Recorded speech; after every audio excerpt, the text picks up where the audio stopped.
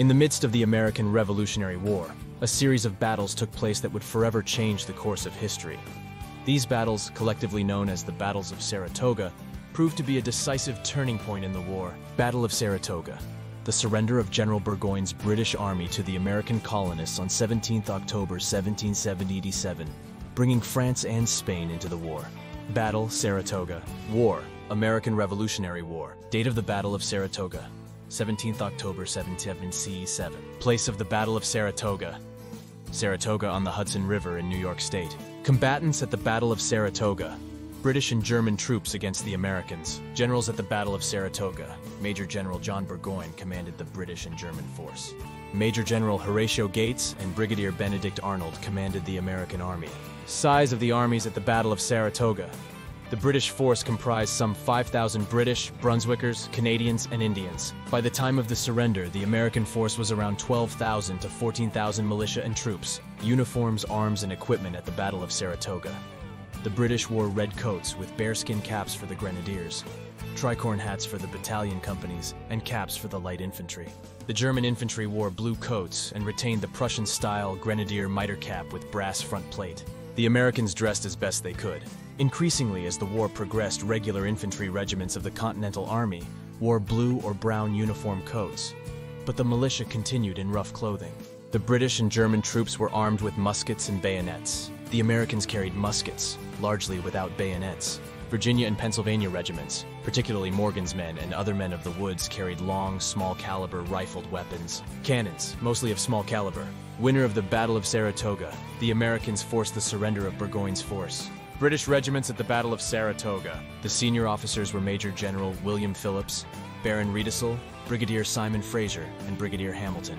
Major Lord Balcarres commanded the light companies of the regiments of foot. Major Ackland commanded the grenadier companies of the same regiments. The battalion companies of the 9th, 20th, 21st, 24th, 29th, 31st, 47th, 53rd, and 62nd Foot. Bremen's Jaegers, Riedesel's regiment, Specht's regiment, Retz's regiment, and Captain Pausch's Hesse-Hanau company of artillery. Indians and Canadians. Right wing, under the personal command of General Horatio Gates.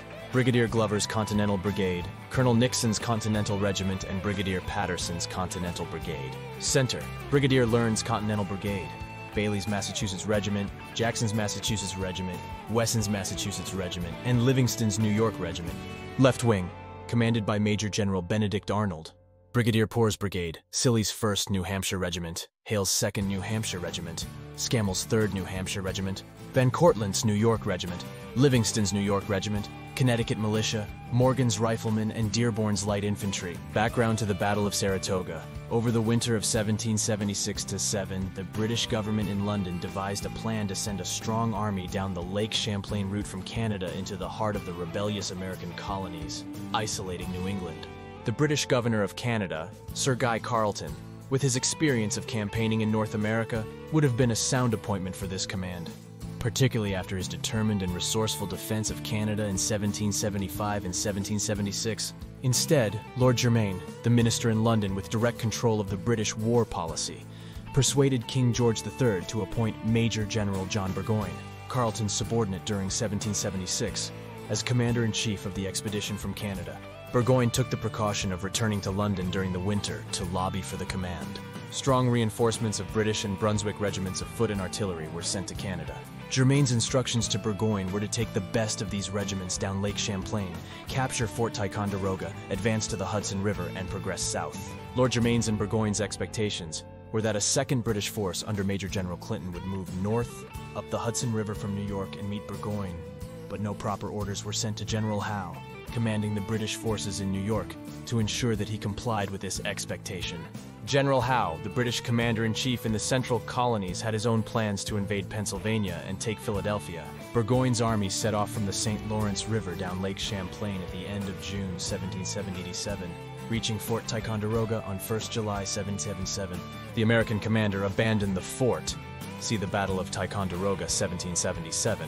As the British and Brunswickers arrived, the British Colonel St. Leger advanced down the Mohawk River from Lake Erie with a British force in a diversionary raid. On 10th July 1777, Burgoyne's force reached Skensborough at the southern end of Lake Champlain, where it concentrated on clearing the road to the north for supplies and to the south for the advance.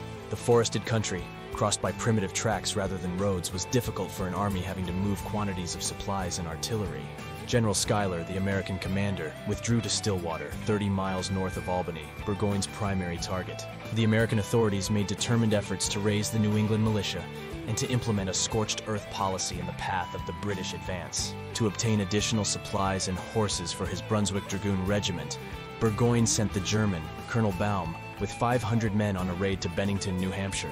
Simultaneously, Burgoyne moved his army down the Hudson River to Saratoga, where he built a substantial fortified camp. Baum's force was attacked by American militia and overwhelmed. A relieving force commanded by Colonel Breyman was repelled with some loss, see the Battle of Bennington. St. Leger found that difficulties with his Indian allies and the vigorous resistance of Brigadier Benedict Arnold forced him to abandon his advance down the Mohawk River. Burgoyne was in a perilous position. The presence of his army was arousing the local militia in substantial numbers. He was short of food. Germain's imperative orders to march south restrained Burgoyne from remaining where he was, from retreating northwards, or from diverting to the east. It took Burgoyne until 13th September 777 to assemble sufficient supplies, dragged through the forest down rudimentary roads, to enable his army to continue the advance south.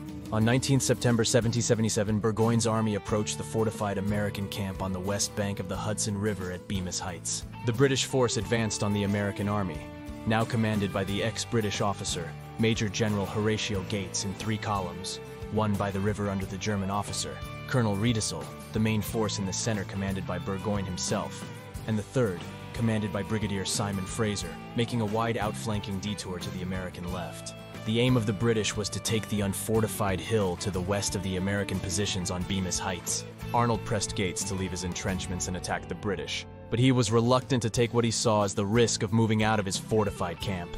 Burgoyne deployed his battalions for the attack, the 9th, 21st, 62nd, and 20th Foot. Fraser came up on the right with the Grenadiers, Light Companies, and the 24th Foot towards the heights on the American left, and Riedesel began his approach along the riverbank. This phase of the battle was known as the Battle of Freeman's Farm and was hard fought, leaving the British in occupation of the ground at nightfall. Account of the Battle of Saratoga. The next day, 20th September 1777, several of Burgoyne's senior officers urged him to renew the attack on the American positions. It is suggested that if he had done so, he would have taken advantage of the disarray into which the previous day's hard fighting had thrown Gates's army. Although initially tempted by the proposal, Burgoyne finally rejected it and remained in his camp by the Hudson River. On the same day, Burgoyne received word that the Americans had captured one of his supply flotillas on Lake George. He was tempted to abandon the whole enterprise and withdraw to Fort Ticonderoga, but information that Major General Clinton was advancing to meet him up the Hudson River from New York caused Burgoyne to remain in his camp. By 7th October 1777, despite considerable success in the southern reaches, Clinton had not made any real progress up the Hudson River.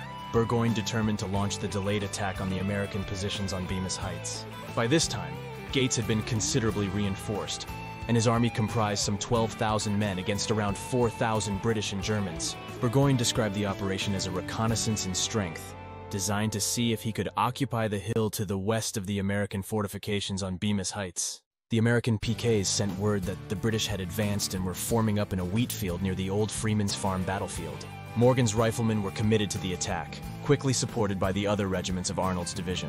The Americans far outnumbered the British reconnaissance party, and the British Grenadiers and Light Companies were pressed back. At a critical moment in the fighting, Brigadier Simon Fraser was mortally wounded by one of Morgan's riflemen. Arnold spurred the Americans to continue the attack, and was himself severely wounded. The British and Hessian troops began to give way, and after the redoubt held by Colonel Breyman and his regiment was taken, Burgoyne withdrew the force to his fortified camp above the Hudson River. The next day, 8th October 1777, Burgoyne withdrew his army up the river to the camp they had built at Saratoga. The American army followed and enveloped the British positions. Burgoyne let the last opportunities to retreat north to Ticonderoga go by, hoping that Clinton's army would come up the Hudson River from the south to his relief. A major difficulty in the campaign was communication between the two British forces. Almost all the messengers attempting the journey between Burgoyne and Clinton were caught and hanged by the Americans. Burgoyne awaited news of Clinton's advance until 17th October 1777, when he was forced to sign the convention by which his troops surrendered to Gates, who had by then between 18,000 and 20,000 men. Casualties at the Battle of Saratoga. Of the 7,000 British and Germans who marched from Canada, only 3,500 were fit for duty at the surrender. Follow-up to the Battle of Saratoga. The consequences of Burgoyne's surrender were catastrophic for Britain. France entered the war on the side of the American colonists in 1778, followed by Spain in 1779, and the American effort in the war was galvanized. Anecdotes and traditions from the Battle of Saratoga. 1. It is said that Benedict Arnold pointed out Brigadier Simon Fraser as a prominent mounted British officer to Daniel Morgan and ordered him to have one of his riflemen shoot him. 1. Morgan reluctantly ordered Timothy Murphy to shoot Fraser, which he did. 1. General Burgoyne was known to the British troops as Gentleman Johnny. 1. Burgoyne made his name in the 7 Years' War in Portugal, commanding a regiment of light dragoons. 2. Major Lord Balcarres, the commander of the British light infantry at the Battle of Freeman Farm and the Battle of Saratoga, after the American Revolutionary War, met Benedict Arnold in England. 2. Balcarres snubbed Arnold for being a traitor to the American cause by deserting to the British, and the two men fought a duel. 2. Neither was injured. 3. General Burgoyne was so confident of his success in attacking down the Lake Champlain route that he bet Charles James Fox 10 that he would return to London victorious within the year. 3. In later life, General Burgoyne became a successful playwright with The Maid of the Oaks and The Heiress. 3. He wrote the libretto for the opera The Lord of the Manor. 4. With the loss of the Battle of Saratoga, General Burgoyne insisted that he would not surrender to the Americans. 4. He would only enter into a convention. 4. General Horatio Gates agreed. 4. By the terms of the convention, the British officers were permitted to return to Britain, but could not take any further part in the war. 4. The soldiers were interned by the Americans. 4. General Washington repudiated the terms of the convention when he was informed, and the British soldiers became prisoners of war. 4. The British continued to act as if the convention was in force. 4. The British regiments held by the Americans were counted as part of the British Active Army. 4. Soldiers from these regiments who escaped from American captivity were labeled by the British authorities as deserters. 1. Major General Horatio Gates. Gates was an English officer who served in North America, commanding one of the independent companies from New York in General Braddock's ill-fortuned attempt to capture Fort Duquesne in 1755 and becoming a friend of George Washington. 1. After the French and Indian War, Gates married an American and bought an estate in Virginia. 1. On the outbreak of the Revolutionary War, Gates's experience in military administration with the British Army and Washington's influence ensured him the appointment of Adjutant General of the Continental Army. 1. Gates sought a field command and was appointed to command the American Army at Fort Ticonderoga in 1776. 1. With the withdrawal to Canada of the British force in the autumn of 1776, Gates joined Washington in New Jersey. 1.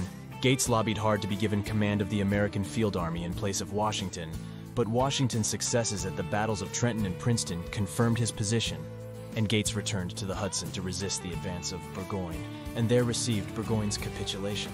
1. Following this success, Gates again plotted to acquire the command-in-chief of the American Army from George Washington, but was unsuccessful. 1. In 1780, Gates was appointed to command the American forces in North Carolina and was soundly defeated by the British under General Cornwallis at the Battle of Camden. 1. Gates was replaced in command by General Nathaniel Greene and finished the war on Washington's staff. 1. Gates retired to Manhattan with his second wife. So next time you visit the historic Saratoga battlefield, take a moment to reflect on the incredible courage and sacrifice that took place here. Thanks for watching our video. If you enjoyed it, please subscribe to our channel for more fascinating stories from history.